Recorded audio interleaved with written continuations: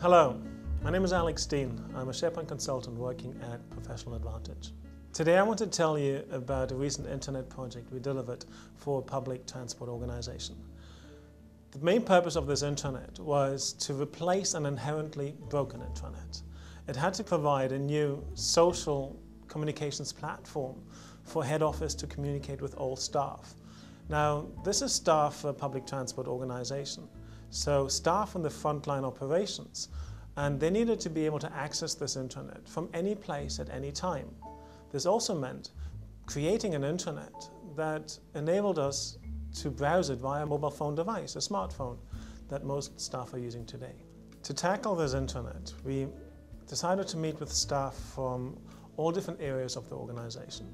We asked staff what they wanted to see on the new intranet, but also how they wanted to interact and work on the intranet. Some of these staff members had never been asked these questions before, so it became a bit of a challenge to find out how they wanted to interact with an intranet that had never included them beforehand.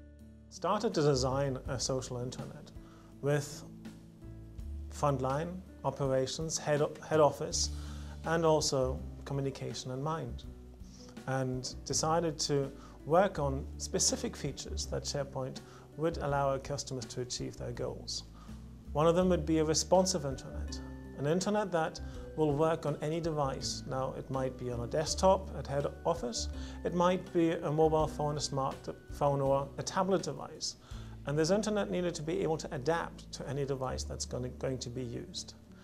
Also, introducing new social capabilities such as the news feed and social community sites allowed us to design an intranet that really involved staff into the intranet, not only as a pure one-way communications platform as many intranets nowadays are, but as a two-way communications platform where the staff members can communicate with each other using the intranet. One of the big challenges that this organization faced from an IT perspective was the continuous need to overhaul and improve the infrastructure to support the information systems that they wanted to use. This would mean new computers, new operating systems, new tools to train users on. And one way that we tackled that was by moving the internet to the cloud. Thanks to Office 365 and Microsoft's cloud offering, this company could now embrace a brand new internet with a very minimal outlay in technology and software licenses. And they could have an intranet that was automatically available to anybody, anywhere, at any time, thanks to the cloud capabilities.